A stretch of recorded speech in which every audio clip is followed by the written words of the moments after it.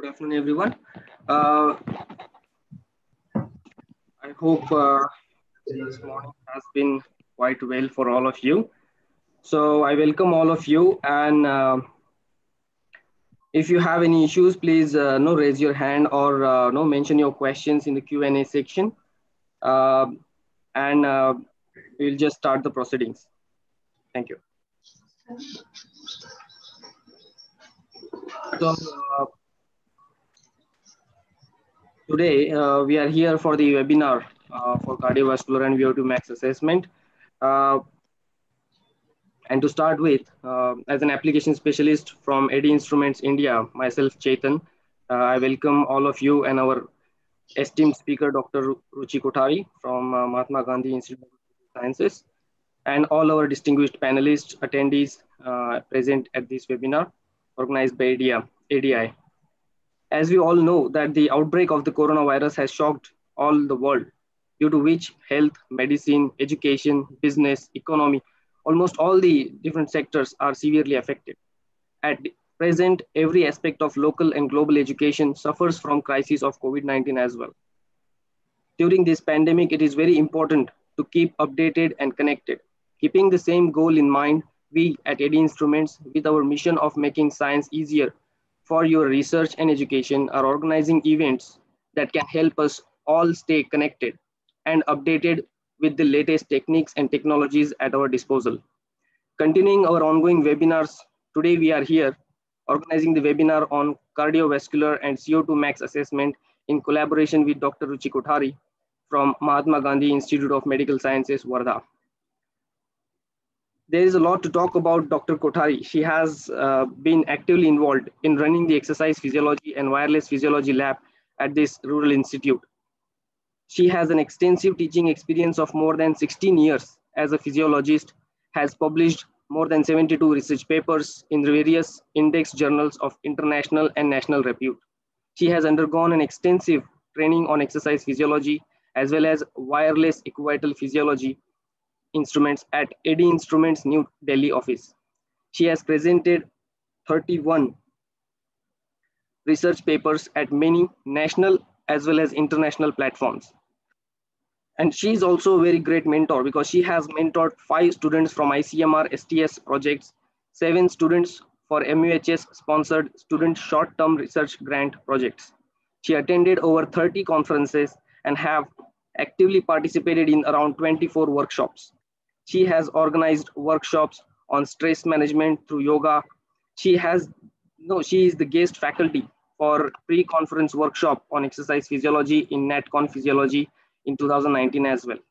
So all these reputations, all these achievements are shorter or smaller for ma'am when she will start speaking today, because she is again writing a new chapter in online webinars as well.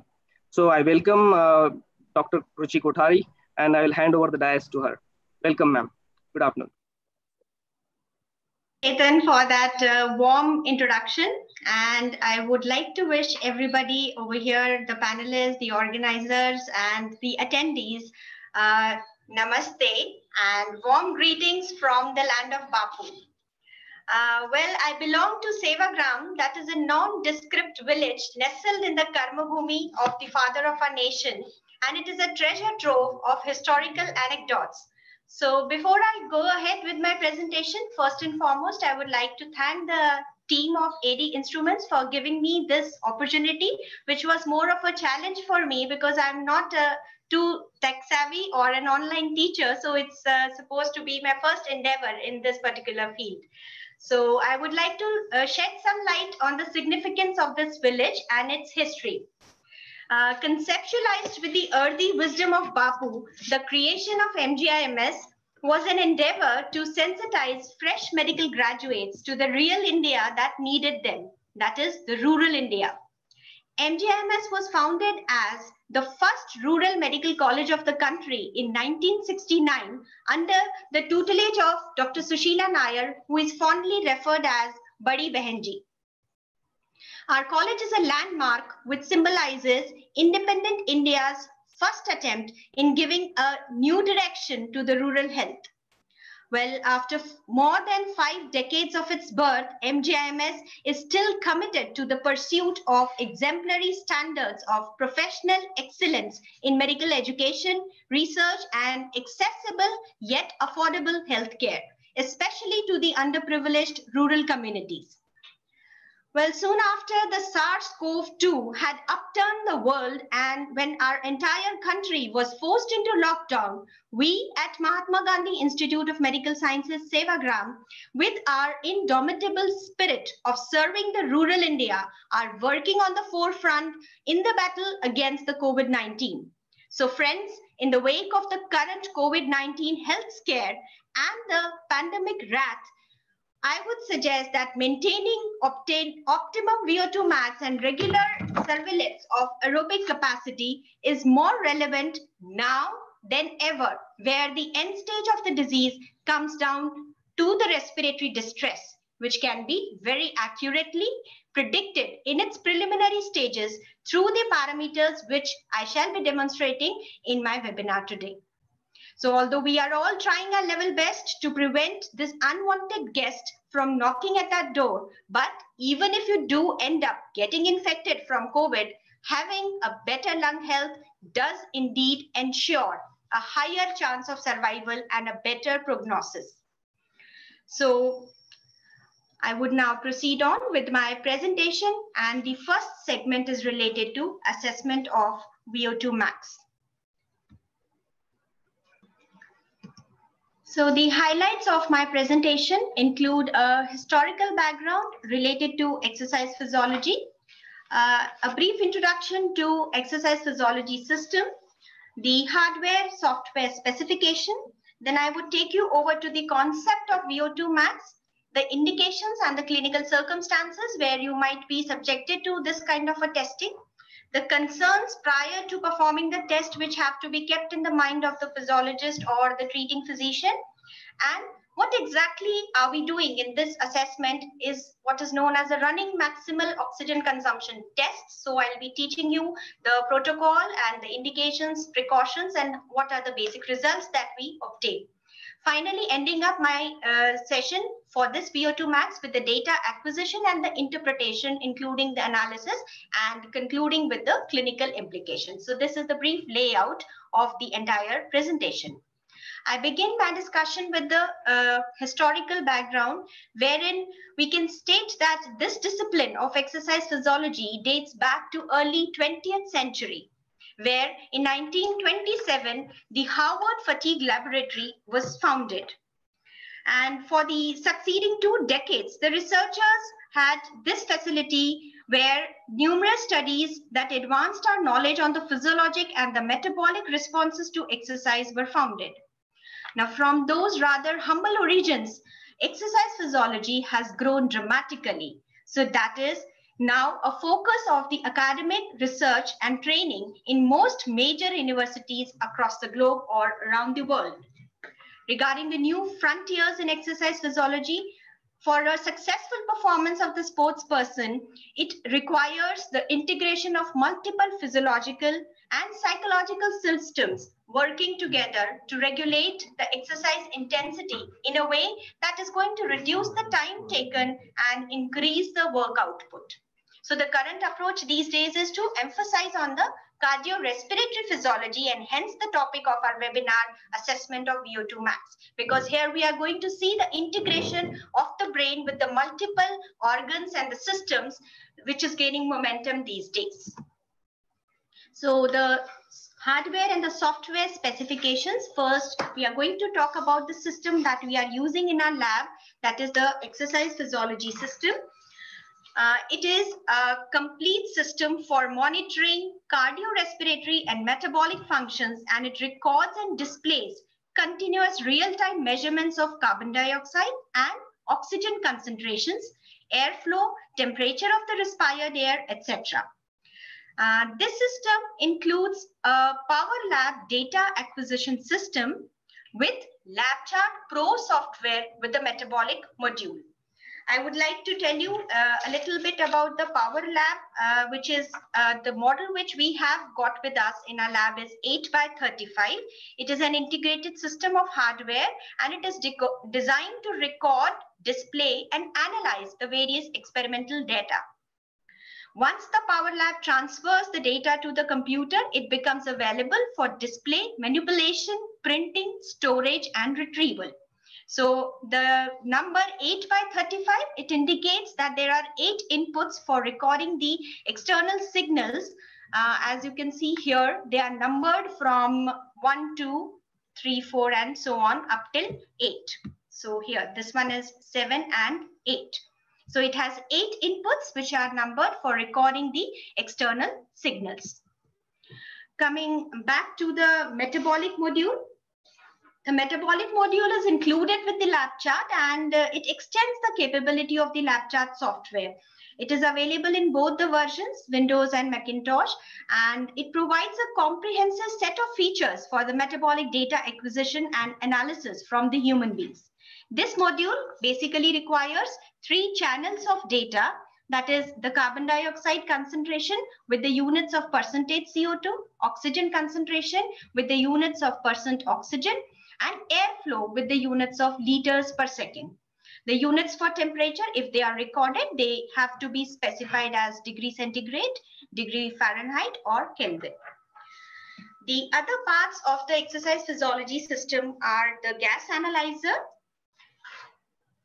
So for the gas analyzer, I would like you to know that it is a set of transducers that allows continuous measurement of respiratory gas concentrations in the expired air. It actually houses an infrared carbon dioxide sensor and an optical visible spectrum oxygen detector, which samples the expired air from the mixing chamber. Generally, it is provided with a drying tube, which is a Nafion tubing that is meant for drying the gas streams, and also provided with an inline filter, again to provide the prevent the device from any kind of damage against moisture or any particulate matter.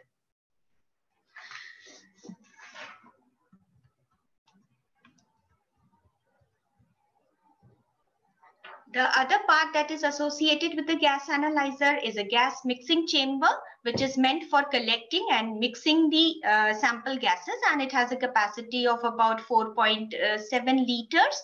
Then next in sequence, we have a spirometer. So this is another picture where you can see the accessory kit, the exercise physiology accessory kit, which contains the respiratory flow head. Again, it has, this is the respiratory flow head, and it is having a capacity of around 1000 liters per minute. It is suitable for use on adults during exercise. This flow head is attaching to the spirometer, and it is used to record the airflow. A fine gauge mesh rapidly equilibrates in temperature with the air to reduce the problems of condensation. A laminar airflow through the mesh is providing us a pressure differential which is linearly proportional to the velocity. Now the ports of the flow head, when we are attaching and setting up our hardware, we should keep in mind that they should always be pointing upwards in order to minimize the chance of moisture condensing and blocking the tube connecting the flow head to the spirometer.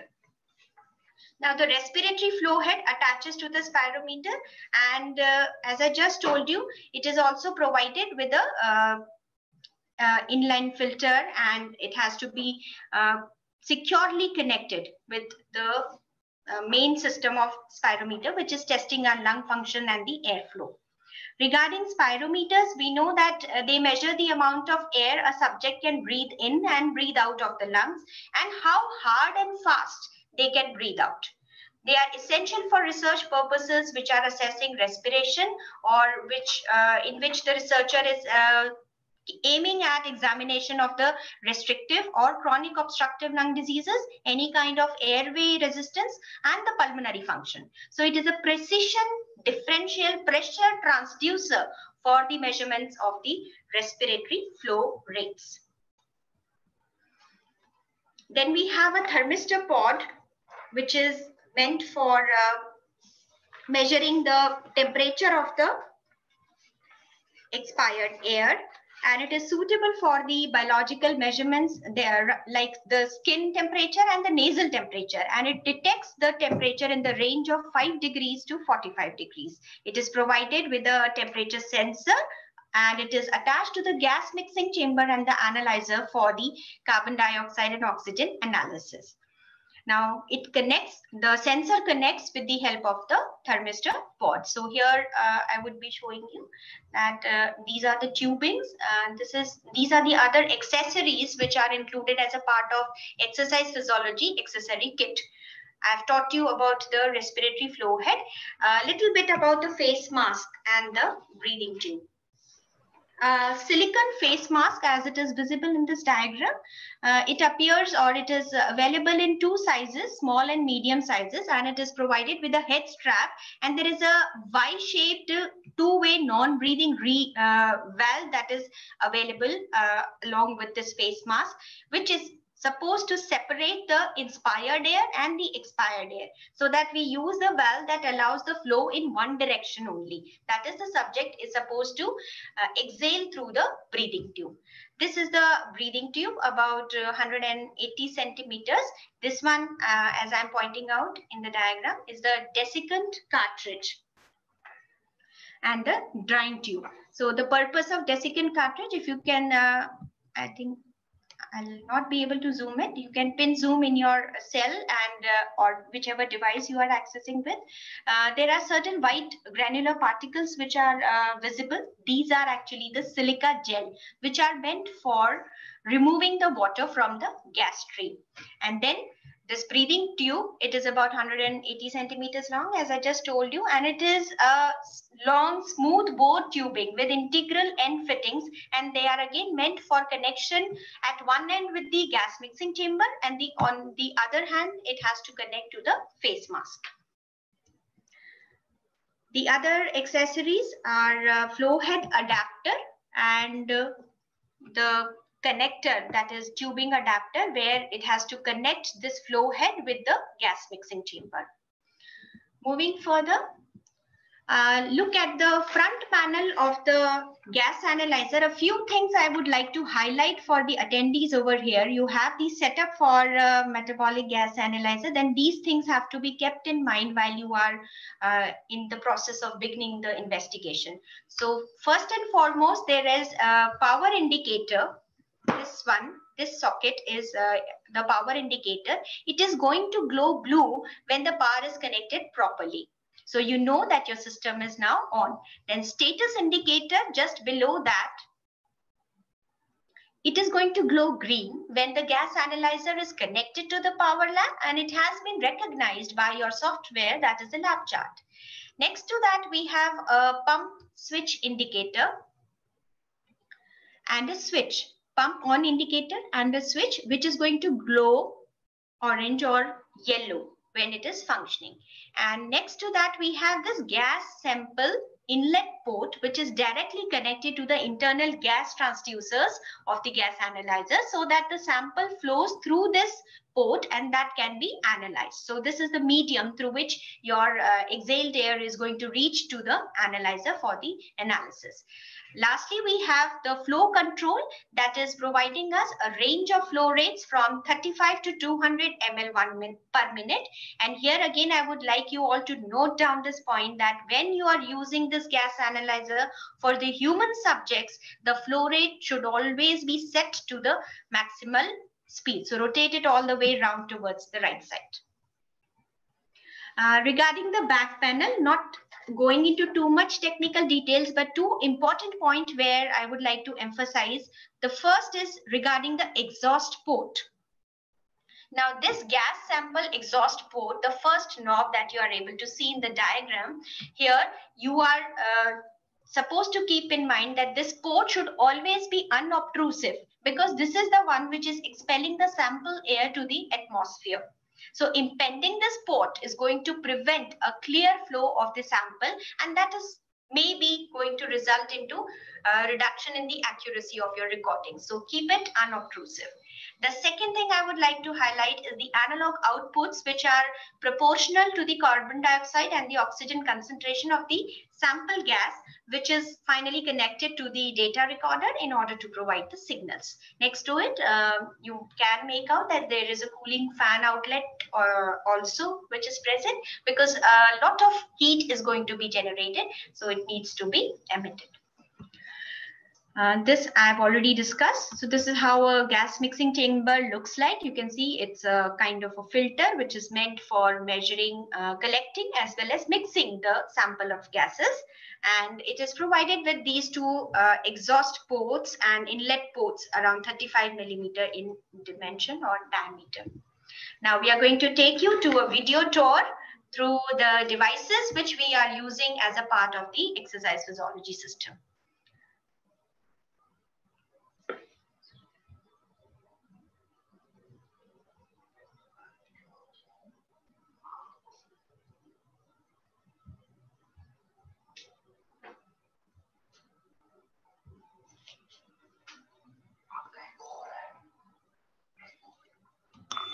So this is the lab chart view in which all the recordings that we make during the cardiorespiratory assessment have been plotted along with the plots of the respiratory gases and time, the various channel settings and the log window. Now I take you to the stacked configuration of the complete exercise physiology system that records and analyzes the cardiorespiratory and metabolic parameters. So we have the Power Lab data acquisition system, that is PL8x35. Moving on to the gas analyzer, which is analyzing the carbon dioxide and the oxygen content from the expired air. On top of it, you can see that there is a thermistor pod that is being placed, and it records or takes the temperature signals from the thermistor sensor that is located at the exit of the gas mixing chamber. Besides the thermistor pod is a bioamp, which is a single channel bioamp that is used to measure the various biopotentials, can be ECG or EMG. Next, we have the spirometer, which is placed to take the airflow signals from the flow head that is attached to the gas mixing chamber. Then there is a desiccant cartridge that is being placed, which contains the silica gel, and it removes the excess moisture from the expired air and thus protects the sensors which are present in the gas analyzer. So the spirometer gets the respiratory flow signal from the flow head, which is attached to the gas mixing chamber. The purpose of this chamber is to collect and mix the expired gases and sample it to the gas analyzer. The gas mixing chamber is connected to a face mask with the help of this breathing tube. Welcome to the Sports Physiology Lab of MJMS Sevagram. So this is our subject preparation room, where we are going to show all the steps that we follow during preparing a subject for the exercise.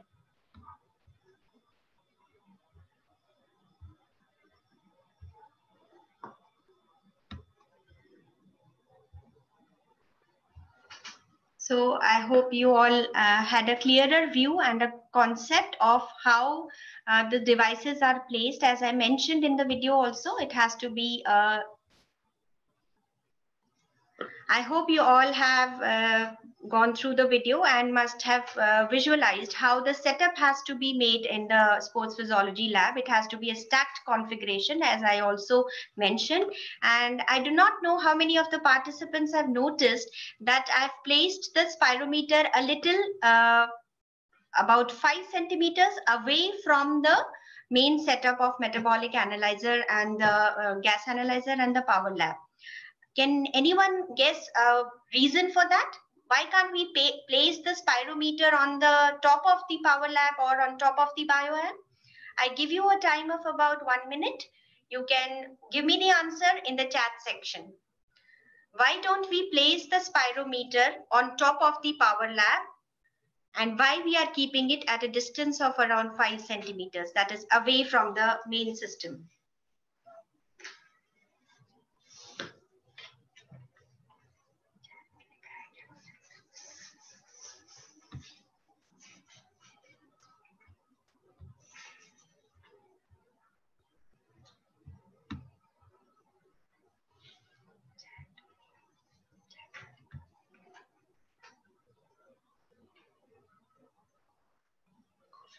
So I've got an answer which is close to what I was expecting. Thank you so much for the replies.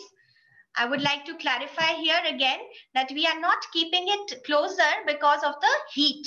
So many of you have got the correct answer that the temperature of the power lab and the metabolic gas analyzer is definitely going to alter the values that are being assessed. That is the gas analysis.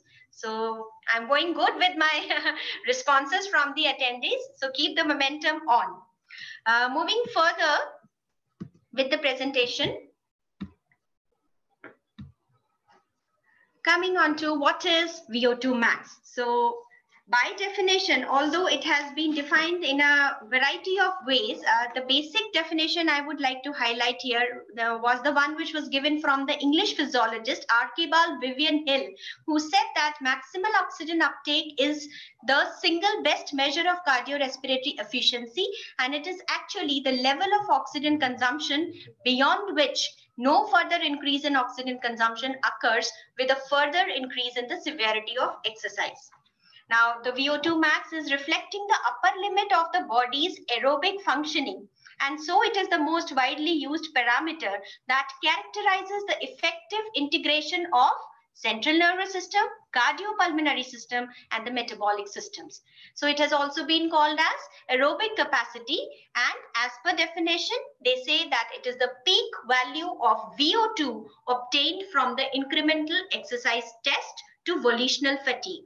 I would like to mention the V alphabet stands here for the volume of the oxygen that is being consumed. I would like the attendees to please pay attention and keep these things in mind because you will be subjected to a poll survey after the session. So be ready with your answers then. Another way of defining VO2 max is that it is the highest attainable rate of aerobic metabolism during the performance of rhythmic muscular work that exhausts a subject within a given time interval. So it is the highest attainable rate of aerobic metabolism during the performance of rhythmic muscular work that exhausts a subject within a given time interval.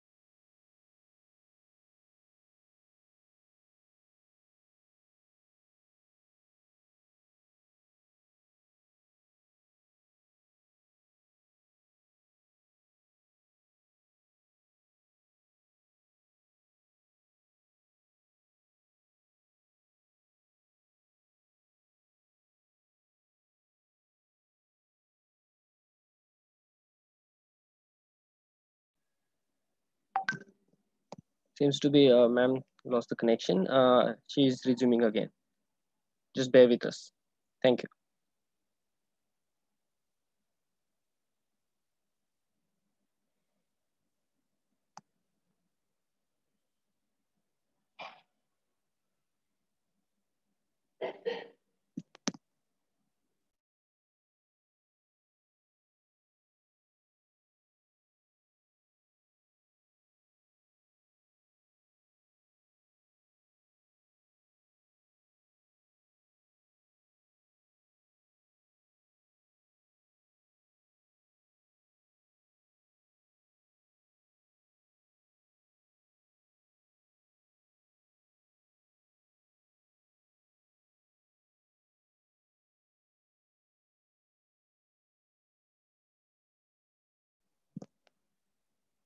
There seems to be a technical issue with the network.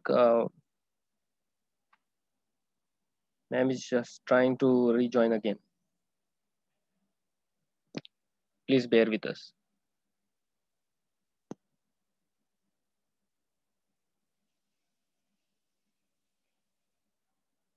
Meanwhile, till the time, if you have any questions till now with the setup or how what has Madam explained, you can drop those questions in the Q&A, and we will try to answer those.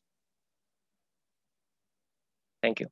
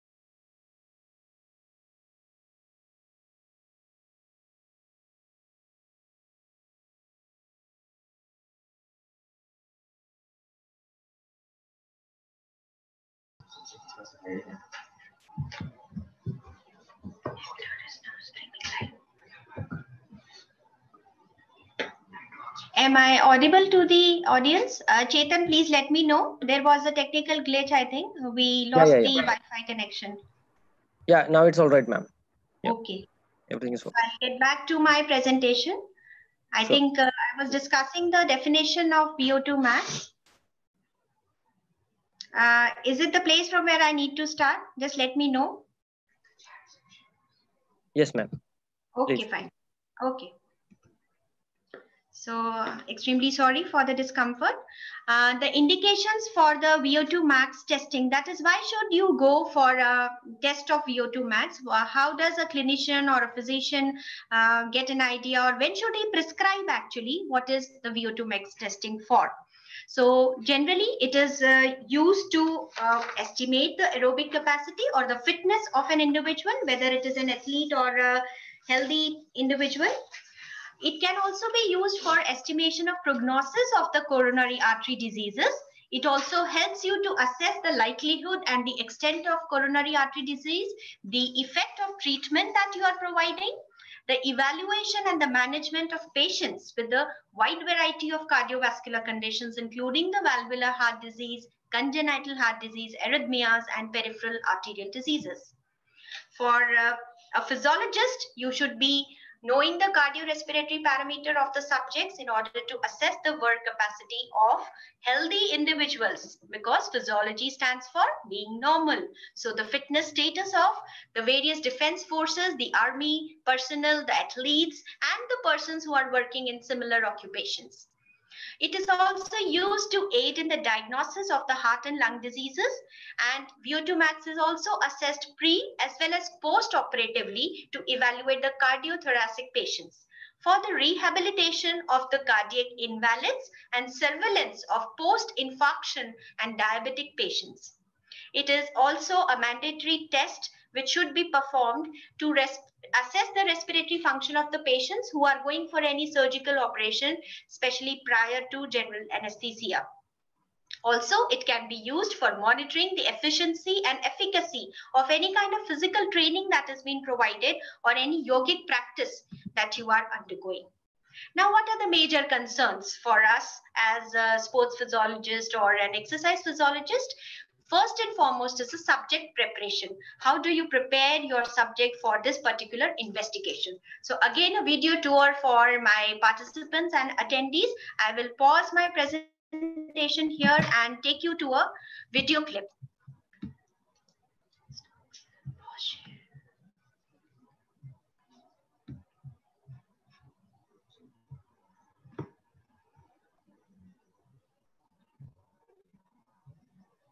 Come to the sports physiology lab of MDIMS Sevagram. So this is a subject preparation room where we are going to show all the steps that we follow during preparing a subject for the exercise. This is the chest strap of a wireless heart rate kit, which is first applied over the subject's chest. It is designed to transmit the heart rate signals. It is connected to the power lab via a polar receiver interface cable, and it is ideal for measuring the heart rate, especially during exercise. And it comes in 3 sizes. This is an equivital SEM or sensor electronic module, which is first switched on, that is depicted by the blinking light, and is then placed in the equivital wireless ECG sensor belt or the vest, which also comes in various sizes. The fitting of this vest should be such that the electrodes placed on its inside remain in close contact with the subject's chest for proper ECG recording.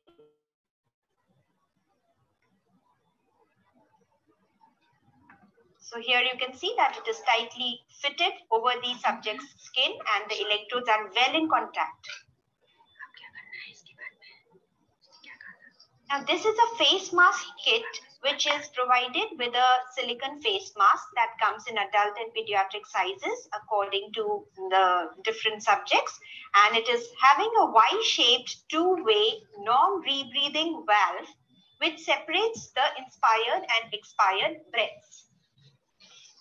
This face mask is applied over the subject's face such that the chin rests on the lower portion of the mask and no air escapes out when the subject exhales. The head cap with the velcro and the buckles is used to fix the face mask securely so that it doesn't come off during exercise. So it is snugly fitted. Now the breathing tube is attached to the breathing valve of the face mask and it is carrying the exhaled air to the gas mixing chamber. This black cable which you are seeing is a polar receiver cable which offers wireless connectivity between polar transmitter and receiver.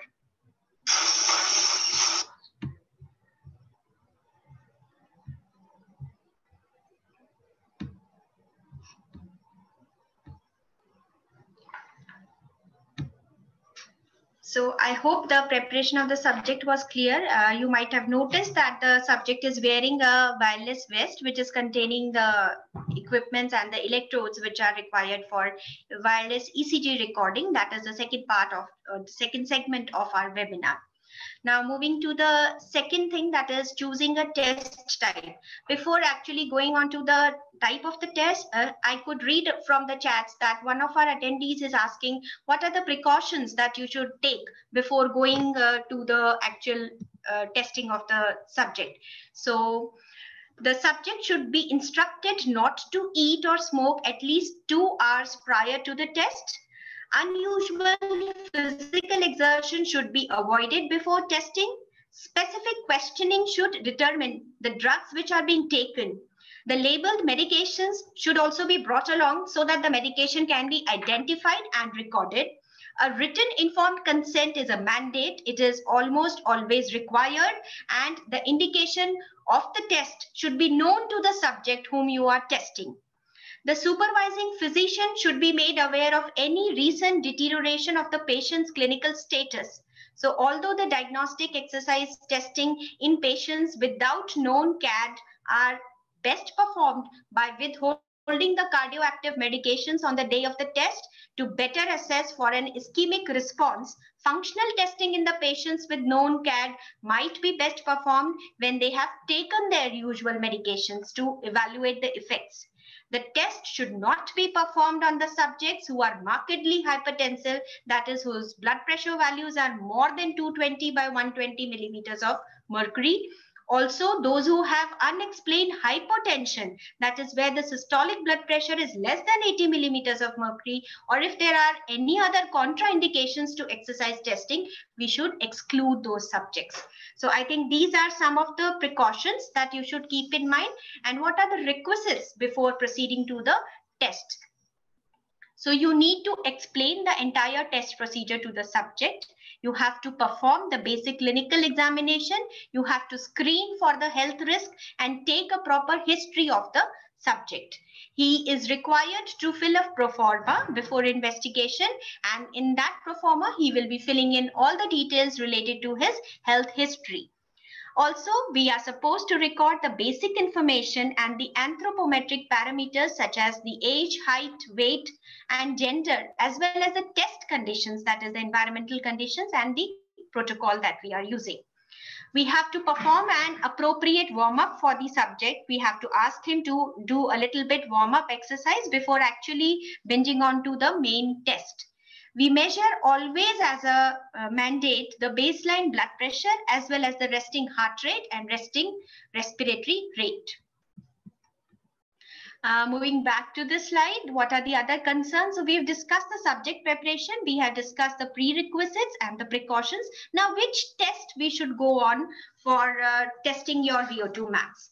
Now, exercise tests are usually performed under two categories. One is under constant workload and the other is increasing workload. So constant workloads, they are designed in such a manner that the person reaches a steady state of gas exchange and ventilation and heart rate, thereby investigating the cardiopulmonary function under the constant metabolic demand. I repeat here once again that the test type can be under two categories.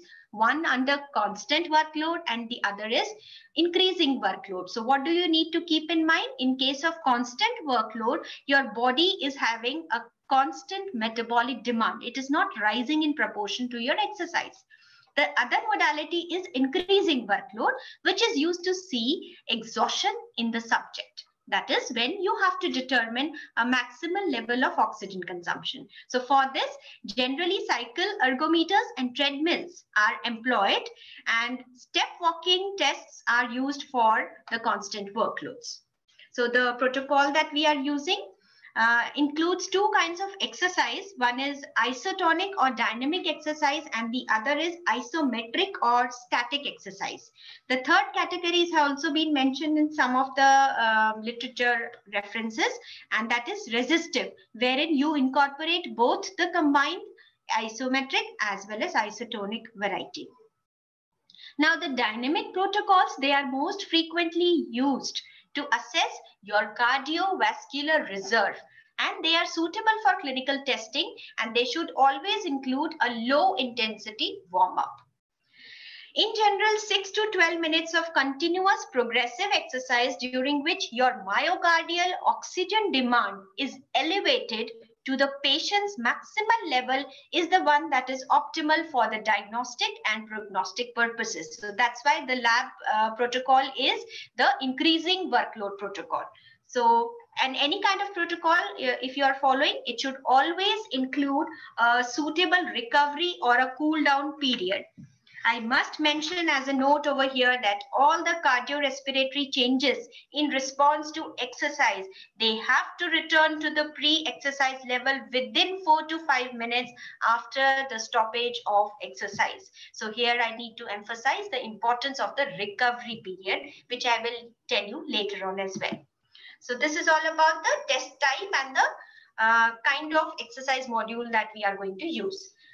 Now we shall discuss how we are performing the test in the lab. So the modality or the protocol here is labeled as running maximal oxygen consumption test for the measurement of the aerobic fitness parameter, that is VO2 max. Now this VO2 max is determined as international standard of physical capacity, and a person's cardiorespiratory fitness that is quantifiable as VO2 max is generally considered by the exercise physiologists as one of the best indicators of physical fitness. Now, this is a criterion measure of the aerobic power in athletes. This method is going to measure the VO2 max using the running exercise on a treadmill. So here again, I'm going to take a little break and make you all visualize how our subjects are exercising in our lab. So again, a video is being shared with you in order to see the treadmill exercise performed by one of our MBBS students, and he was a state level athlete who has represented our institute in the events. So just take a look.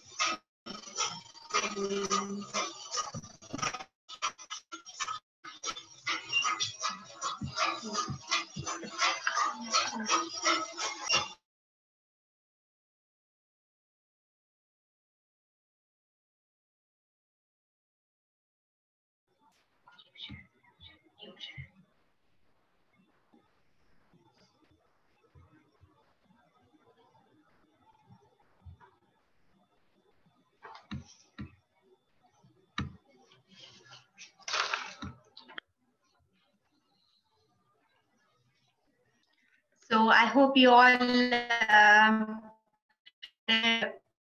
for the eyes as much as I had when we were recording, because the subject is running on the speed of around 11 kmph. So how do we proceed from here? The measurement of the oxygen uptake is done from the measures of the ventilation and the oxygen and carbon dioxide in the expired air from the graph and the data pad view, which I will just show you shortly. And heart rate is being measured constantly. The result is always expressed as liters of oxygen per minute or ml of oxygen per kg of the body weight per minute. After the test, that is post-test recovery values have to be noted. We have to again measure the blood pressure as well as the heart rate. So we allow the subject to relax and get hydrated. Now the target population for this running is generally it is suitable for any kind of sport where you require aerobic endurance as one of the major component.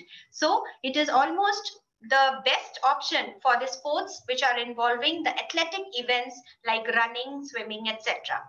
So there are certain advantages of this test. When you use a treadmill running exercise mode, it is suiting the best range of athletes and it is almost familiar with most of the people, and it uses your whole body musculature as compared to the other modality that we have, which is the ergometer exercise. So a glimpse of the methodology which we had followed. After we familiarize the subject with the laboratory and the procedure, we subject him to an incremental ramp exercise test so that his limit of tolerance is reached on a motorized treadmill.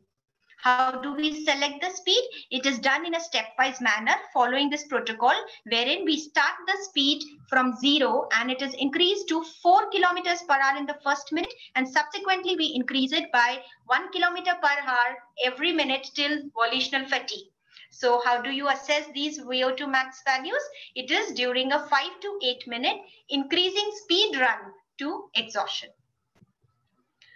So this is the picture of the same subject and the model that we have for motorized treadmill. We also have a facility for exercise on the cycle ergometer because we have the entire setup. So here you can see the subject is exercising on a motorized cycle ergometer. He's wearing a watch-like thing, which is nothing but it is a wrist-worn pulse oximeter, which is meant for constant subject monitoring.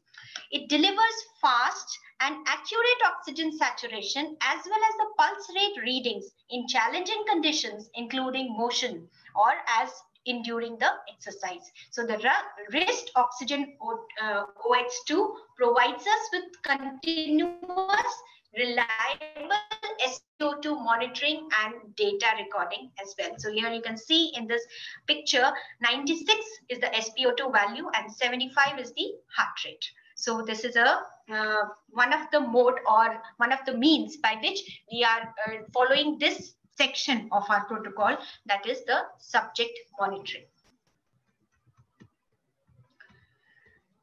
Moving further, how do we decide while the person is exercising that whether he has reached VO2 max or not? So the subject is considered to have reached the VO2 max or a valid maximal test is considered when at least 2 of the following criteria are achieved. That is, the first one is a plateau or a peaking over in the oxygen uptake or oxygen consumption, which we have abbreviated already as VO2. The second criteria is whether the subject has attained his maximal heart rate. Now, how do you calculate maximal heart rate? Many of you might be knowing, those who are teaching and reading physiology. It is 220 minus age of the individual in years, or attainment of a maximal heart rate which is more than or equal to the age predicted maximum for that individual. The third criteria is attainment of a respiratory exchange ratio, that is also abbreviated as RER, when its value is greater than or equal to 1.15. So it's a ratio, it's a figure. When it exceeds 1.1 or equalizes this number, we say that yes, VO2 max for the person has been attained. Now, many of you might disagree with me that plateau is not always obtained when you are recording the VO2. So a plateau in the actual VO2 response is not an obligatory consequence of the incremental exercise, because sometimes you do not obtain the plateau, rather you get a peak value. But actually that is not different from the plateau that we get at constant workloads for the plot of VO2 versus work rate. So making you all aware with the lab chart view that we get in our software, the first graph is a graph of VO2 in ml per kg per minute in context with the time that is recorded in seconds. So here it's a original recording from one of our subject, and you can see the maximal VO2 that was reached is 64.13 ml per kg per minute after having inserted the subject details into the metabolic module. So here you get it through a cursor in the graph itself. Over the top, I think cursor is y is equal to 64.129. It is already showing us the value. Yes, I will be using this feature of Zoom again to highlight. Yes, I think it's better for you to understand. The y axis, the y is showing us a value of 64.13.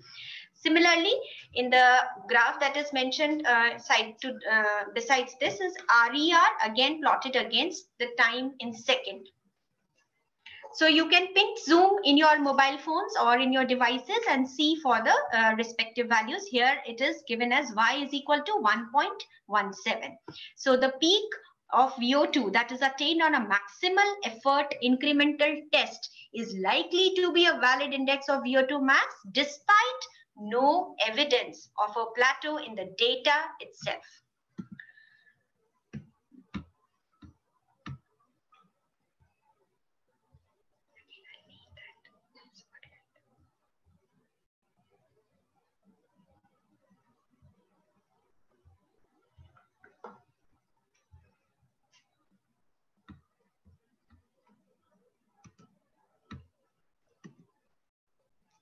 So many of you who do not know what is RER, I would like to explain a little bit about this concept, respiratory exchange ratio.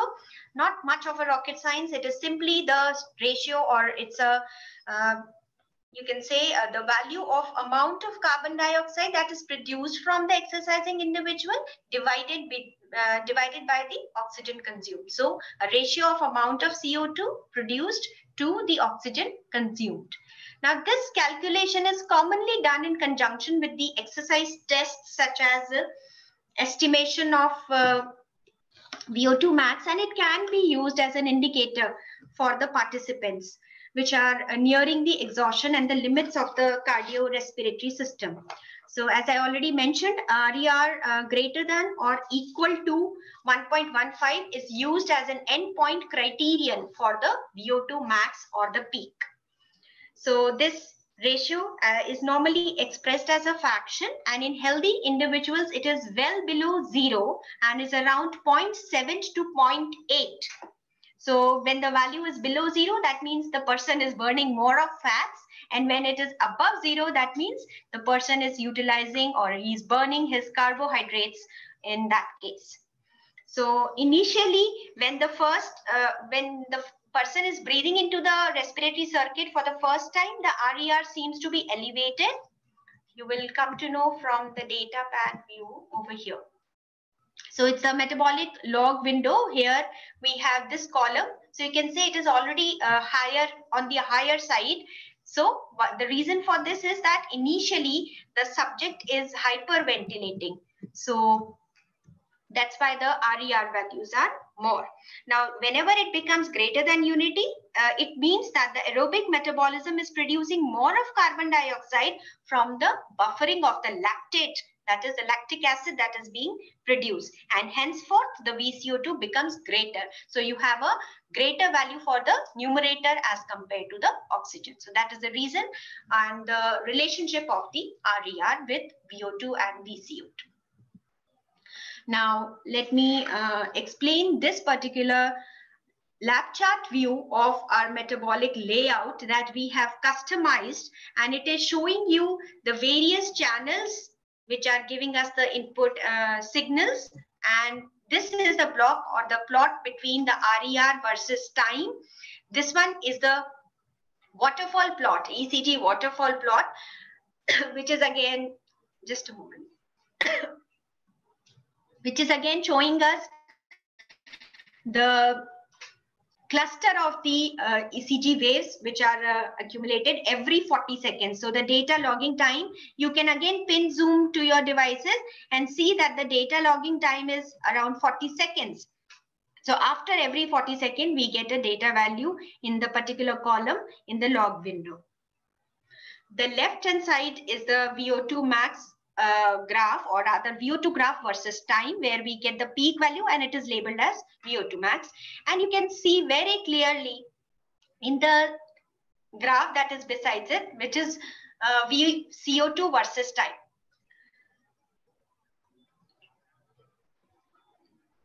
It is almost a replica of the VO2 curve. So the person is exhaling the VCO2 as much as he is consuming the oxygen.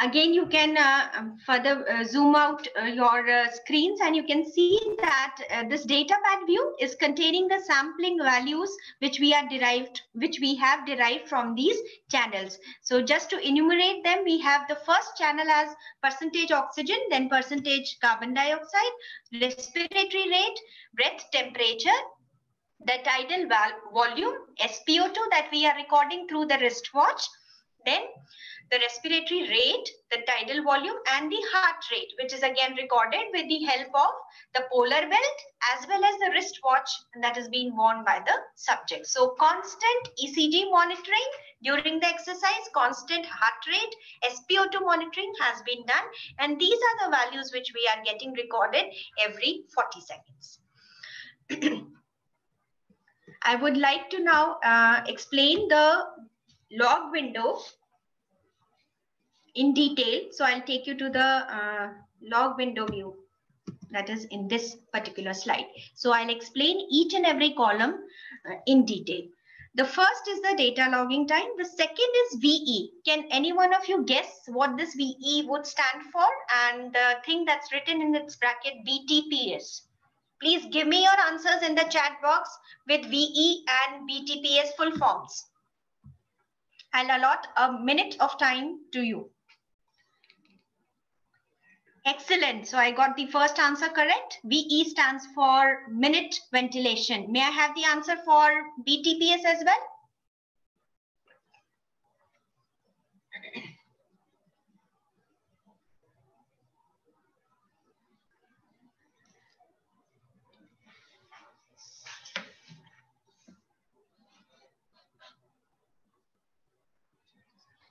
Well done. So glad to be in front of such knowledgeable attendees. I've got both the answers correct. So we have BTPS standing for body temperature and pressure standard. So let us shed a little more light onto what this VE means. So actually the E stands for expired minute ventilation. The unit is liters per minute.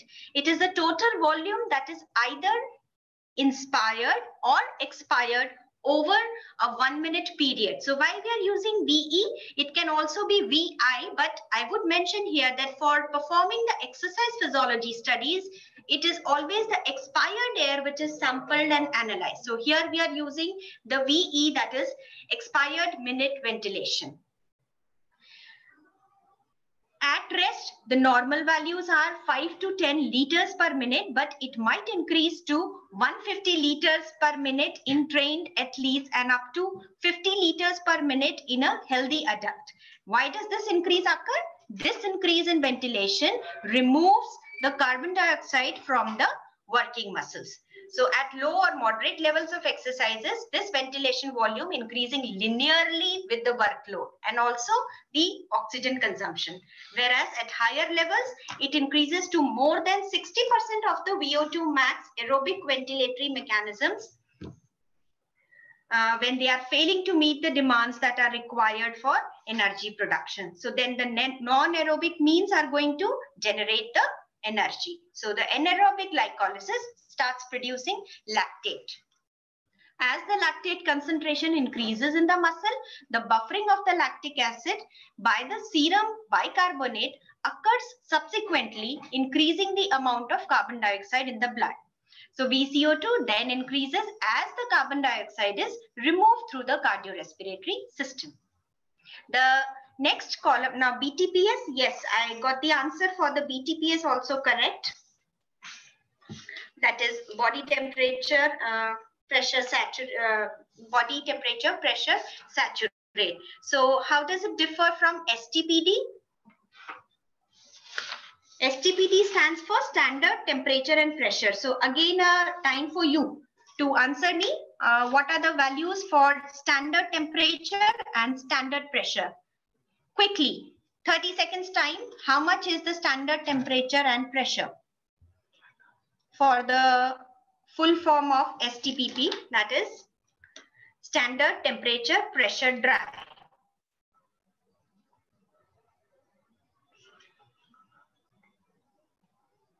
Pressure is atmospheric pressure. Yes, that is around 760. Excellent. So we have standard pressure value coming up in the chat box as 760 millimeters of mercury. May I know how much is the standard temperature?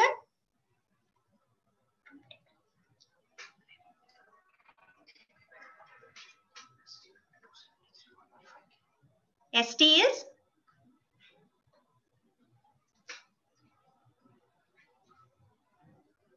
ST is 273 Kelvin or 0 degrees. Okay, so we proceed further that always, we stop the discussion here, please. Okay, always you should mention or you should recognize that ventilation volume is mentioned as BTPS, whereas the values of VO2 and VCO2 are always measured in STPP.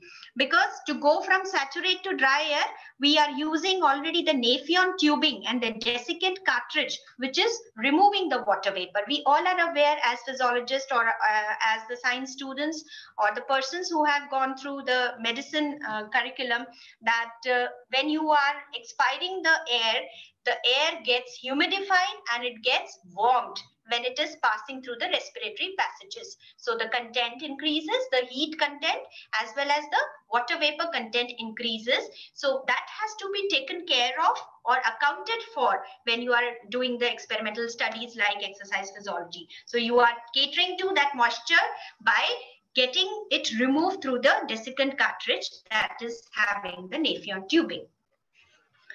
Proceeding to the main column of our interest today and our session, that is VO2, that is volume of oxygen that has been consumed by the individual who is exercising, and mind you, it is at STPD. I repeat once again, standard temperature pressure dry.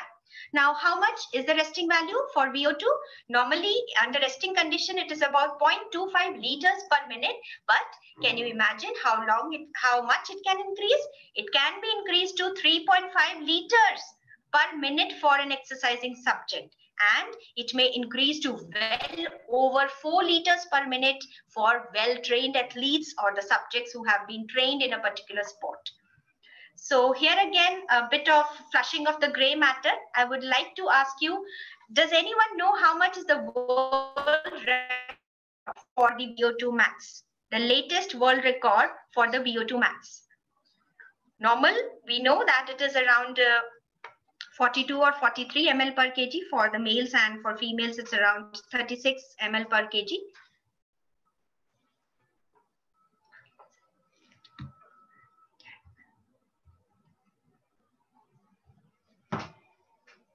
Excellent. I got the value correct from one of our attendees. It's 96.6 ml per kg per minute, and it is from a Norwegian cross-country skier. So correct value so that is your target. Those of you who are interested to get their VO2 max assessed, that people can even go up to that level. Anyway, moving further, so from this particular column, that is VO2, where we are getting the subsequent values in this particular column after every 40 seconds. Here you can make out that this was the maximal value which I have highlighted, and corresponding to this the RER value is 1.17. So this is how we can make out that the person has reached up to. And how do we, again, after looking at the plot, we can also make out that it is coinciding with the value of Y which we got initially here. Got it? So all these graphs are from the same subject, so they are all correlating. Moving to the next column, VCO2, that is the carbon dioxide production, giving us the expression in liters per minute or in ml per kg per minute. It is the volume of carbon dioxide that is produced by a subject in liters per minute at STPD. For a normal person, the value is around 0.2 liters per minute at rest, and it can also increase to over 4 liters per minute, just like VO2, and it is directly proportional to the alveolar carbon dioxide concentration. So just to give you a glimpse of the formula, not going into much technical details how we calculate or how we retrieve that formula. For VO2, the simple formula is inspired oxygen minus expired oxygen, and for VCO2, again, it is expired carbon dioxide minus inspired carbon dioxide. Okay. So the next column is RER. We have already defined this very well, so no need to discuss about it. The second last column is REE. So what does this stand for? This is resting energy expenditure. That is the minimum amount of calories which are required by a person each day. Last one is again of clinical importance, that is the METS value. METS stands for metabolic energy expenditure, and it is simply signifying the multiples of resting oxygen consumption. So generally when we start with the exercise, it's around 2 or 3, but as the grading of the exercise or the severity increases, the value keeps on rising. And just to note over here in this metabolic log view, the person when he had attained 64 VO2, the value of METS was 18.325. So running at much higher speeds than we can expect or we can perform. Now, what is the utility? Why you are doing this cardiorespiratory assessment in any sports physiology lab? This parameter and its quantification is actually symbolizing the effective integration of the three systems, the neural system, cardiopulmonary, and the metabolic system. And it is a very strong predictor of the adverse health outcomes. So obtaining the accurate and the valid VO2 max values is of utmost importance when you are comparing or equaling the individuals or the groups, or when you are performing a longitudinal follow-up study and you are following the subjects through the time duration, or when various modes of exercise are used and they are being compared. I would like to let my audience know that we have already conducted a ICMR study on both the modalities, that is the treadmill as well as the ergometer. So we have used both the modes of exercise and evaluated the VO2 max in either conditions. So with this, I come to the end of my presentation related to VO2 max. My take-home note for my attendees is that a better cardiorespiratory fitness is known to translate into a lower cardiac risk in future. So keep exercising regularly to stay fit, and do not make your waist a wasteland, rather know your VO2 max. So I hope you enjoyed the ride through this session. Now it's a brainstorming time and time to tickle your brain cells. So there are a few questions which are going to be flashed onto you as a part of the poll or the survey. So I hand over the session to the technical persons from ADI. Maybe Sumant is going to take over from now for the poll and for the questions to the participants. Thank you so much.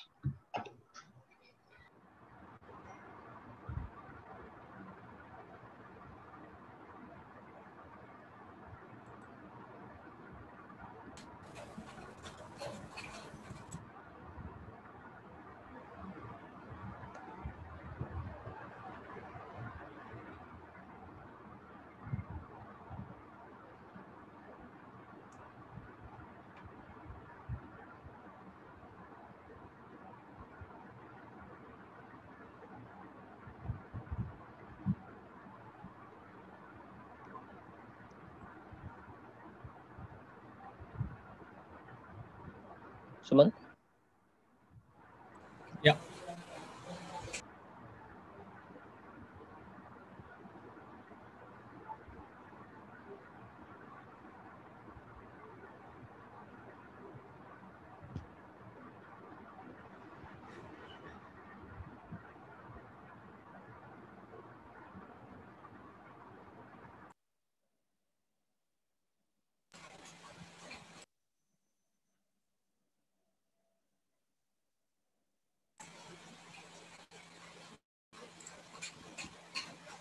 Thanks for your active participation in the poll.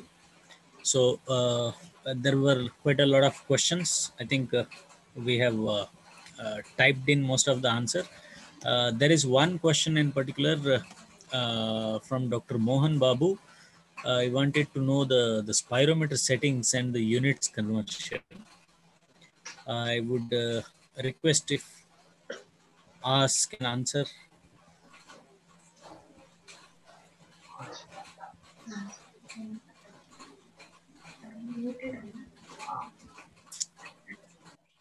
Asbai, are you there? Yeah. So the spirometer settings, we actually have a spirometer extensions which will be built in with lab chart, and that can be used for unit conversion. That is software calibration. It will do automatically. Probably we could set up a meeting to show you how it can be done. It is all software based, so we just need to select proper flow and volume to convert the units. And then there's a unit conversion tab in lab chart, so that can be taken care by software itself. Yeah, thank you. We are just about to end the polling. So whoever not participated, we allow maybe 10-20 more seconds. So we request all of them to actively participate. Meanwhile, if you have any further questions, please feel free to type in so that we can answer.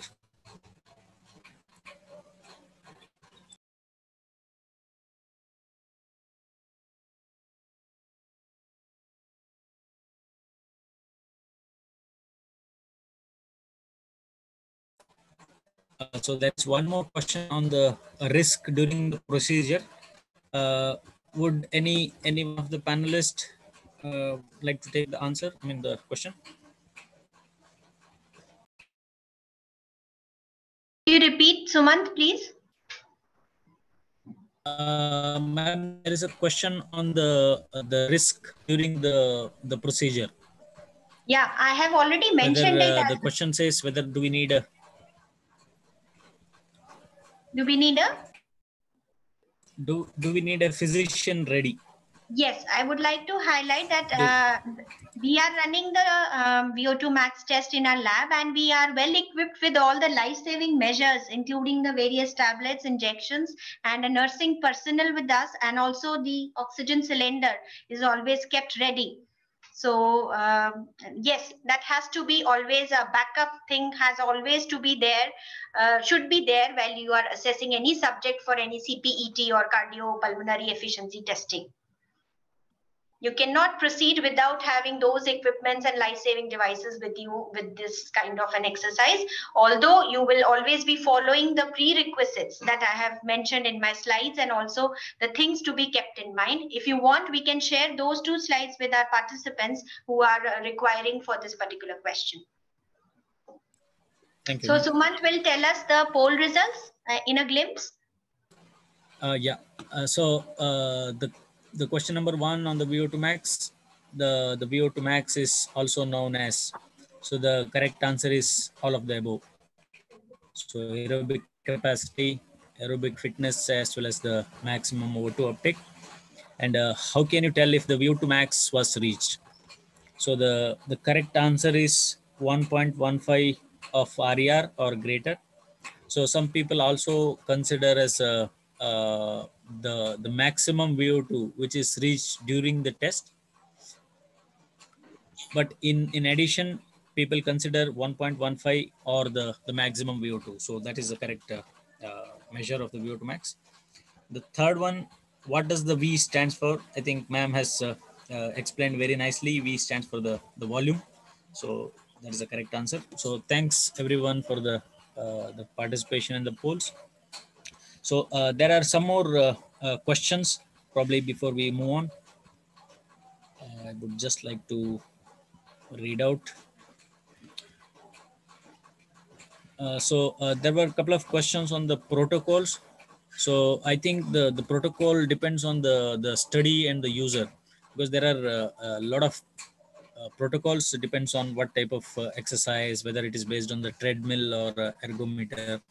So I think most common is the bruise, and there are a lot of people who are working on the modified bruise, as well as some of the Princeton University and so on. But protocols can be completely up to the end user or the researcher who are looking at a particular study.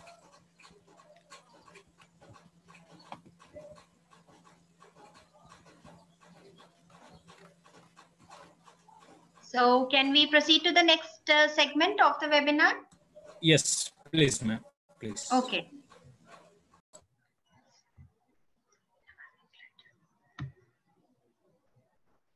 So we have discussed the VO2 assessment, now taking you all towards the cardiovascular assessment during the exercise.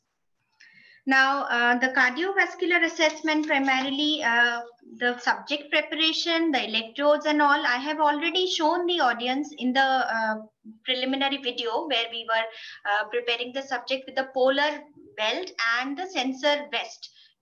Along with the various equipment. So we are going to precisely focus on the wireless ECG and the HRV that is derived from that. So that is going to be incorporated as a cardiovascular assessment. So I would like to introduce the heart rate variability, the prime index in focus or in context of the cardiovascular assessment.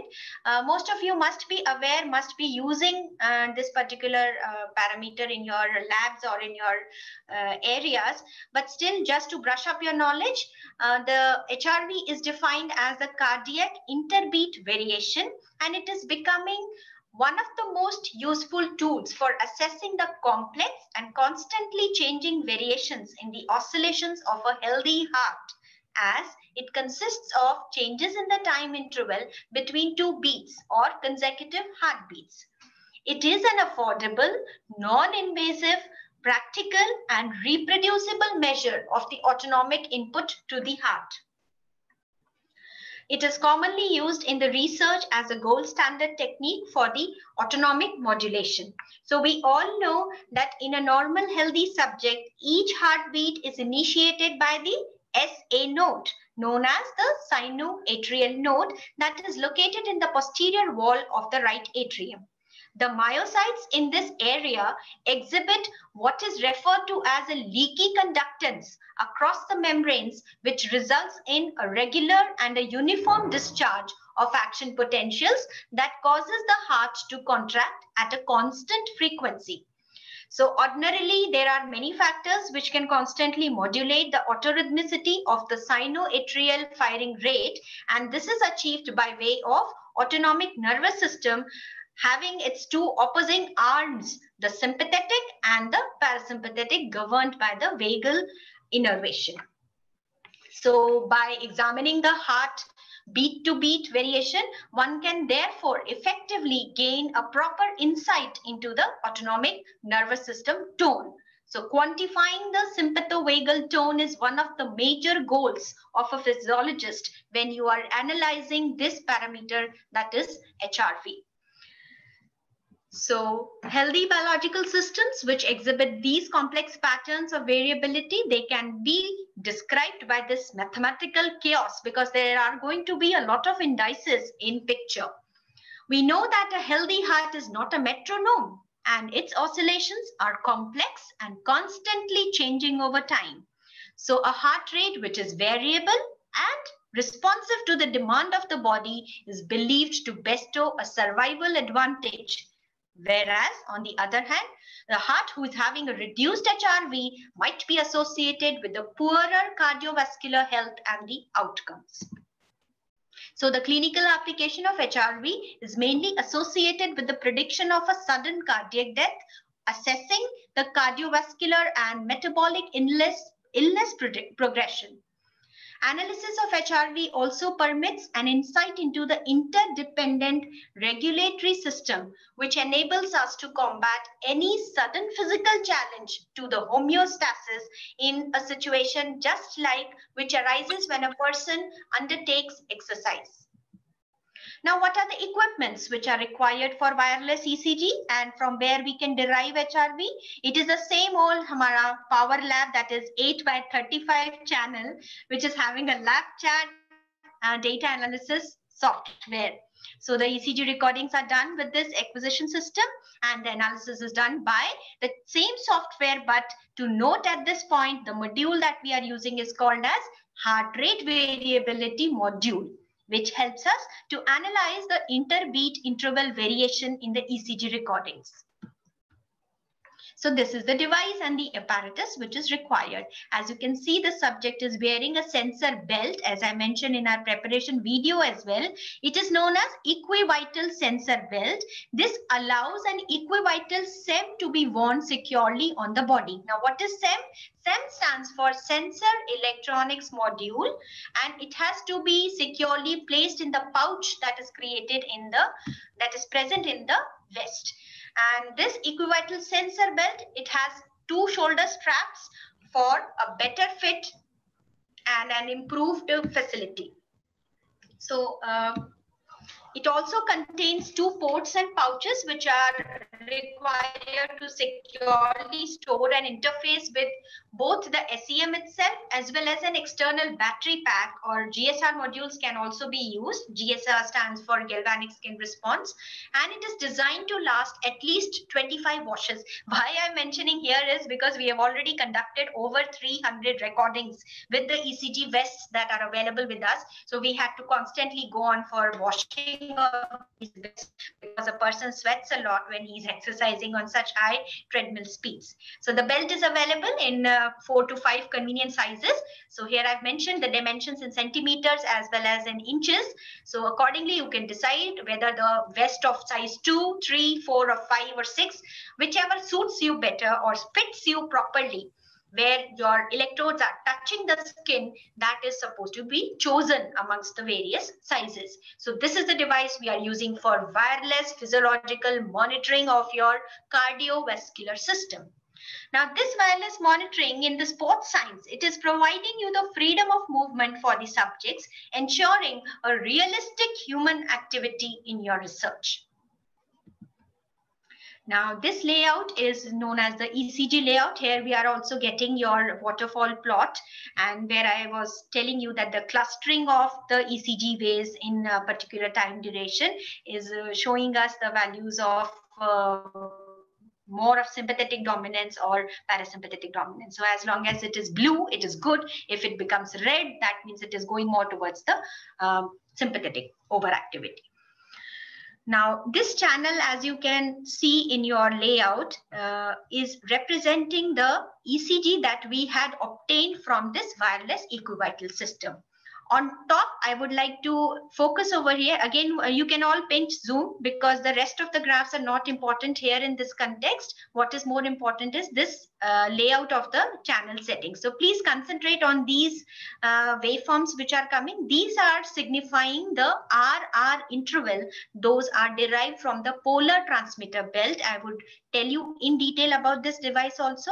And the lower orange panel over here, these signals are the normal ECG waves, similar to that lead to configuration we are getting from the wireless sensor beds.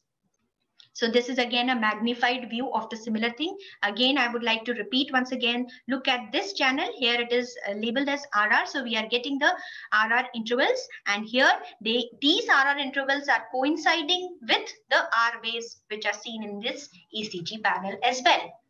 So it is our choice of option which one to choose from in order to calculate the HRV indices. Now, where do we get those RR? What I'm explaining now, just pay attention that this channel or these signals are received from this wireless heart rate kit, which contains two things. One is a polar receiver interface cable that's around 3 meters in length, and the other is a polar transmitter with the chest straps. So when we were demonstrating the subject preparation, I was pointing again and again to that black polar transmitter, which has to be kept as close to the chest as possible so that it can pick up the signals of RR interval very well. So this polar transmitter can transmit up to a range of about 1.2 meters or 4 feet. It has a battery life with a minimum of 1500 operating hours, and it is supplied with 3 sizes of the chest straps: small, medium and large, and they are designed to transmit the heart rate signals to the polar receiver interface cable, which is then connected and analyzed by the power lab as well as the lab chart. So the procedure to derive the HRV indices: for HRV, we don't need anything but a short-term 5-minute recording of ECG that is being extracted according to the standards which are already set forth by the task force of the European Society of Cardiology and North American Society of Pacing and Electrophysiology, given in 1996. So as per this, there are 2 methods of analysis of HRV data. One is the time domain and the other is the frequency domain analysis. Most of our audience must be well aware of these terms. Still, I would emphasize and let you know what individually these mean. The spectral as well as the time domain indices of HRV are using the RR interval that is based on ECG, computed and analyzed by the software. So for performing the wireless ECG recording, we always give a detailed explanation of the protocols and the precautions that we need to keep in mind to each of our subjects. And of course, again, re-ensuring that the informed written consent has been taken by the subject before proceeding to the wireless recording. Now, the time domain indices include: number 1, the mean RR interval, which is measured in the seconds. Second is the standard deviation of this NN interval. Now I've replaced RR with NN. It is nothing but replacing it with the values of normal to normal R interval. Okay, RR interval. So NN interval refer to the intervals between normal R peaks of the PQRS complex. The third parameter is the square root of the mean square difference of the NN intervals, that is acronymed as RMSSD. NN50 is the adjacent NN intervals that differ from each other by more than 50 milliseconds. And the last one is PNN50, that is the percentage of NN50. So in a nutshell, what these time domain indices mean: they are actually representing the overall variability of the heart rate that is generated by the SC node over the time of the recording. The second set of indices that are derived are known as frequency domain indices. When we have excluded all the artifacts and the ectopics from the RR interval series that were chosen from the polar transmitter, then these frequency spectrum components are being analyzed through the fast Fourier transformation, and this is how we get the value. So they components are categorized as total power, indicating the variance of NN intervals over the temporal segment. The frequency range is corresponding to approximately less than or equal to 0.4 hertz. Very low power or very low frequency is the power in the very low frequency range, that is from 0 to 0.04 hertz. Low frequency, this is an important indicator of the sympathetic innervation or the activity of the heart. So it is 0.04 to 0.15 hertz. LF norm is nothing but the same value of LF bar when it is in normalized units. So you have a particular formula for getting the value of LF norm. It is LF divided by the total power minus the VLF multiplied by 100. HF stands for power in the high frequency range, that is parasympathetic dominance, indicating the parasympathetic activity of the heart. HF norm stands for HF power in the normalized units, just similar to LF norm. It is again given by a formula, HF divided by total power minus VLF into 100. That's the percentage. And last is the most significant index of the frequency domain indices, that is known as LF-HF ratio. Mind you, keep this thing noted that it is sympathovagal balance and not vagosympathetic balance. Why so? Because as you can see, the numerator is LF, that is indicating the sympathetic activity. So when we say LF-HF ratio, we mean actually it is the sympathovagal balance. That is the balance of the activity of both the sympathetic nervous system and the parasympathetic, which is innervating your heart. Now, I would like to hand over the session for a moment to one of our research scholars, Ms. Snigdha Sharma, who has already conducted and completed ICMR research on HRV. So she would help you understand all the graphs that are being plotted as a result of the HRV analysis and would highlight their importance as well. So Snigdha, you may now control the screen and you can take charge. Thank you, ma'am. Good afternoon, everyone. So we've seen how we prepare our subjects and how they exercise and how we record the readings. So we previously saw a layout where we saw that we can record our respiration rate, SpO2, heart rate, and ECG at the same time. So because of the wireless ECG vest, it becomes easier for us. We can calculate the cardiorespiratory parameters together. So the subject doesn't have to come again and again for the exercise. Now, because we use the short-term HRV, we needed the data for the 5 minutes period. So we can simply go to the column of ECG. We can click and drag whatever recording we need for the 5 period time. And with the help of the AD team, you can customize the format that you want. Like we asked them to help us customize our layout for HRV. So in the toolbox, we can go to HRV and we can exclude all the ectopic beats so that we can reduce the outliers. So in the graph on the left hand corner, you can see that there is a HRV classifier plot. So once we select the option to exclude the ectopics, we again get the HRV classifier plot where we can manually select once again the beats that we want to select or not. So all the dots that you see here are the heart rates in the given period of time that you've selected. And then for the research purposes for our study, we get different graphical representations as well. We can get a histogram plot, a tachogram, and a point care plot. So every point here represents the heart rate at that point. So finally, when you're satisfied with the readings, you can go to the column of HRV and select a report view.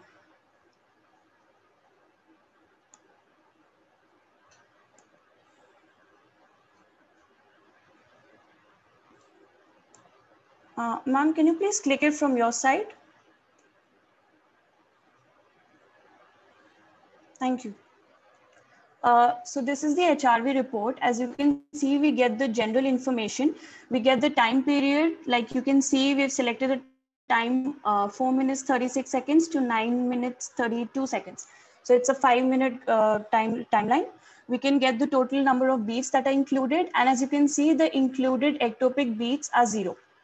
Now, depending on what study you're doing, whatever parameters you need at this, you can get the time domain and the frequency domain indices, and you can use them according to your study. Now, this software, it helps you to save the raw data as well. So you can always go back, select a different time frame, and you can compare your recordings as well. So it comes in handy for students as well as professors who are doing their research. So, and once you understand the software, it's very easy to operate. So it's not very hectic for undergraduate students as well. So it actually helps in the research methodology. So thank you. It's been a pleasure. I would now request Dr. Ruchi to please conclude the presentation.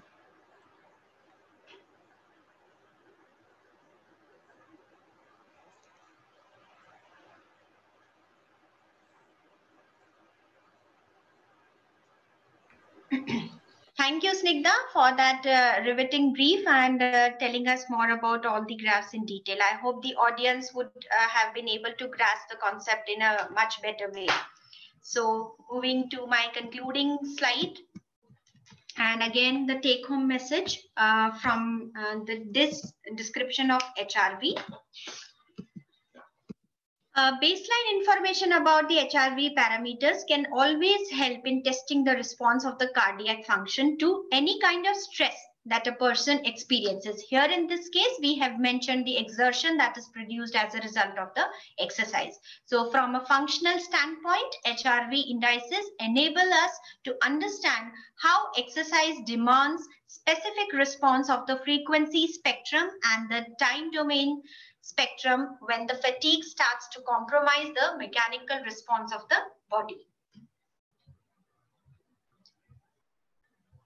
I think again it is a time for you all to go for a brainstorming. So we still have more questions for the poll session or the survey. So whatever you have understood out of this discussion on HRV and cardiovascular assessment, now you need to exercise and see how much you can attempt. So the questions are going to be flashed again by, I think, from the technical team. So you will need to answer them, and then we will resume with the last part of our webinar.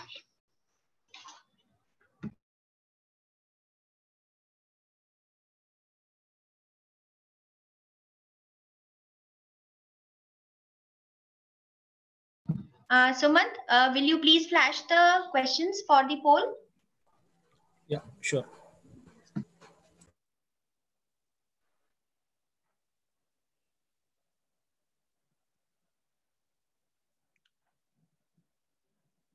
Meanwhile, if there are any questions from attendees, no, they can put their questions in Q&A.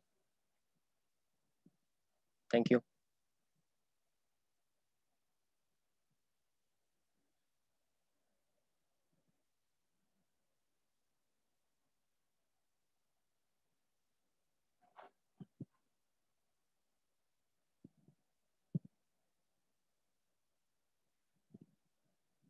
There is a network issue from Sandeep's side. Could you flash the questions for the poll? Yeah, thank you. Yeah. They're up.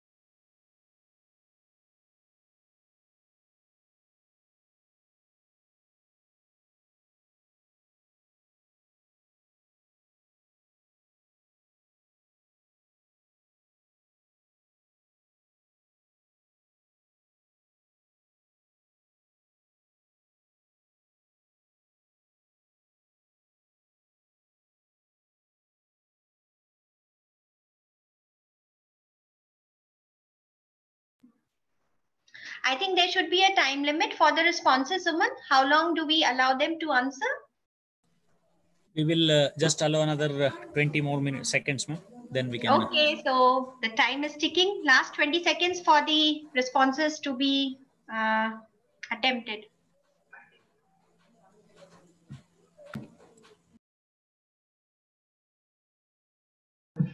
Meanwhile, Suman, would you like any one of our panelists to answer any question which were put up in the chat box? Yes, please. There was a question. If there are any standard HRV values for the Indian population? Any one of the panelists? Yes, thank you for the question. We have recently floated a paper. Actually, we have communicated it to a PubMed Index journal, and it's still in the review process. It has undergone one stage of peer review, and it is in the second phase. So probably in this year end, you would be able to see the publication from our side, that is from our lab, as a result of around 120 or rather a duplicate of that, because we have given ergometer as well as treadmill values separately. So total of 240 recordings and their data of the normative indices will be published very soon. It is, although I would mention that in the current status of literature, it is not yet available in the Indian population as far as we have studied. And moreover, if the values are there, they are always mentioned in the baseline conditions or in the resting condition. So the USP of the research that we people have undertaken in our lab is we are doing all the investigations during exercise. So those will be coming up maybe very soon as a published paper. So if it comes at all, I would be sharing it with all the emails of the database that would be available with the ADI team.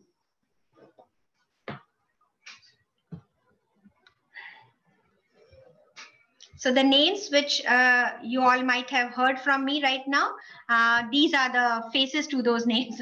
So the first one, he is Mr. Sujay Srivastav, the one who was answering to the question on Harvard test. She is Miss Nikta Sharma, the one who has briefed you about the HRV. He is Mr. Suryadev Vrindavanan. He is pursuing his research in hypertension on treadmill exercise. She is Miss Irfana, the one who is doing the research on HRV with hypertension. She is Miss Marina P. Johnny, and she is performing her research on hand grip. He is Mr. Shabir Ghiwala. He is performing on association of the body fat and the other 3 parameters for your autonomic modulation. Next to him, we have Yugal Jogar. He is again my ICMR mentee for the variations in the PCOD patients. And these 2 chirpy chaps, the one in black is Mr. Aryan Mehta and Mr. Satya Sriram. Both of them my extremely important and significant staunch supports for the technical handling from my side. So it is Satya who is sitting next to me and helping me out in tackling all these features of the Zoom meeting. And Aryan, he is in Mumbai, but he is coordinating with me from day 1 when we had planned for this webinar. Actually, if these 2 would not have been here, I would not have been presenting this webinar in front of you all. Moreover, the reason again from the point of view of Aryan is that you might have observed that he was the volunteer in the subject preparation video. So hats off to my team of SPL, which we acronym and which we say that it is the Sports Physiology Laboratory. So these are the people who have always stood by me, and it's because of them that I am able to perform these kind of seminars and present my research work in front of the people. So a big thanks to them. Before ending up my further conversation related to the acknowledgement, I think I should hand over to Sumant to please convey the observations of the poll and discuss the answers.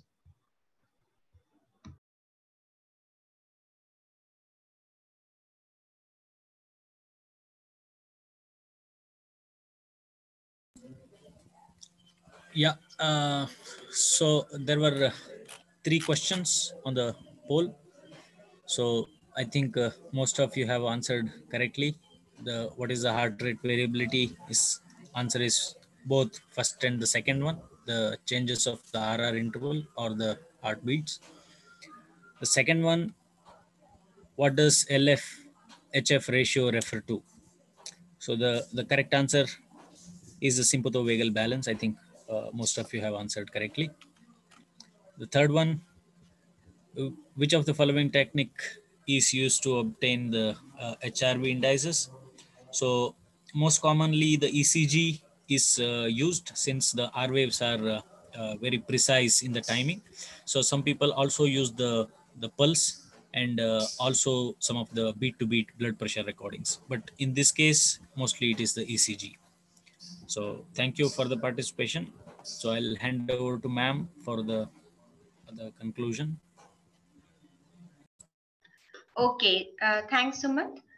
So the essence of gratitude is hard to capture in words, for words can never express, nor any sentence can convey the deep sense of thankfulness that I harbor. So with due decorum, I wish to express humble gratitude to Honorable Shri Dhirubhai Mehta, President of Kasturba Health Society and the Chief Patron, who is our source of motivation, providing the financial support for the establishment of Central India's first sports physiology laboratory. I also wish to put on record the gratitude to our Secretary, Sir Dr. B.S. Garg and MS Dr. S.P. Kalantri, Sir, for being our sources of perennial encouragement and invaluable support. I also would like to thank our Dean, Dr. N.M. Gagne sir, for his encouragement and letting us be experimental with ideas. I thank him for granting me the permission to go ahead with this international webinar in this COVID health scare. Also, I would like to again put on record my humble gratitude towards the people associated with the ADI team, Mr. Pravesh Pokhriyal, Mr. As Mohammed, and the technical head, Mr. Sumant Bhatt, for whom I am totally at bereft of words to express the gratitude, and Mr. Siddharth, who has actually sown the seed of the thought related to conducting such webinar, wherein I was just not ready to accept the proposal, and he was so smart enough to convince me to say yes ultimately. So all credits for the hosting of the seminar to Siddharth, I must say.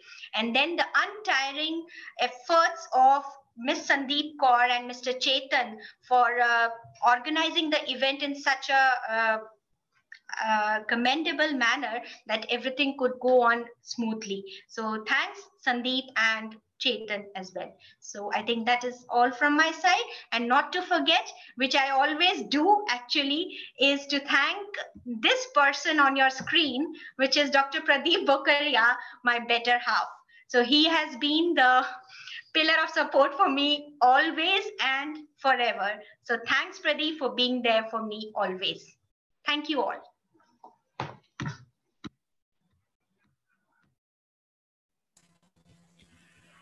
Thank you, ma'am. So we are concluding the session. So once again, we thank all the participants and the panelists for your active participation. Thank you very much once again.